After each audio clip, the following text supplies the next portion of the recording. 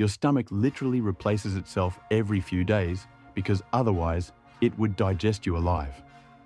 I discovered this wild fact when I was designing characters for a science animation, and let me tell you, the rabbit hole I fell down was insane. Picture this.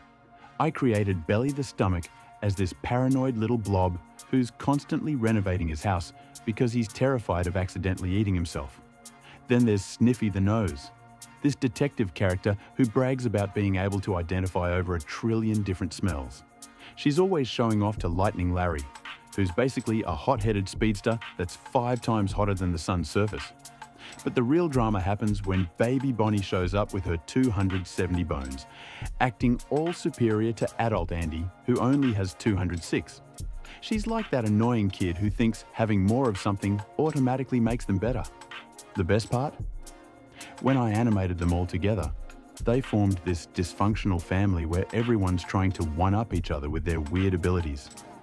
Belly's renovating, Sniffy's solving smell mysteries, Larry's zapping everything, and the Bone siblings are having an eternal argument about quantity versus quality.